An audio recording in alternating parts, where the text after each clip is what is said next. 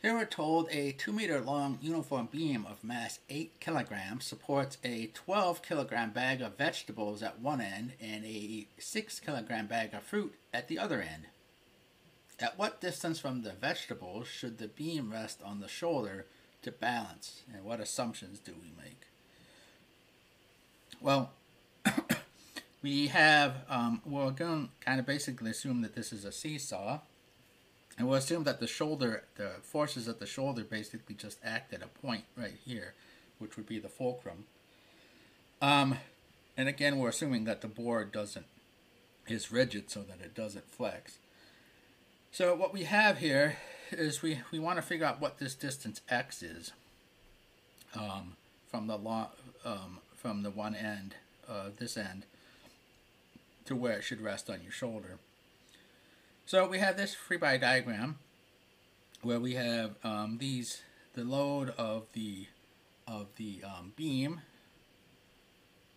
acting through its center of mass, so that would be at 1 meter from this end, and then we have a 6 gram load, so 6G acting at one end and 12G acting at the other end, and we need to figure out this guy.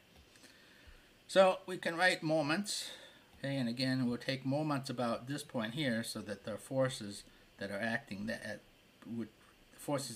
from our shoulder will drop out of the equation, and we won't have to worry about those. So what do we get? We get, again, I'm calling let's see here, clockwise positive. So we have a counterclockwise moment, 12G times x. Okay, so that's minus 12G times x. We have a clockwise moment that is has a weight from the force that's the load that's 6G, and then this distance here is x minus 2, or 2 minus x. So 2 minus x gives us this distance here. And then we have the weight of the beam itself, so 8G, and the distance from here. So this total distance here is 1 meter, so this distance is 1 minus x. So we have, and that all has to be 0 for this thing to be to not rotate about this point. So we have this equation here, and all we need to do now is do some algebra to solve for x.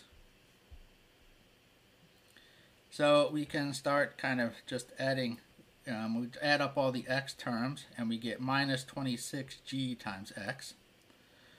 We add up all the constant terms, and we get 20G. Okay?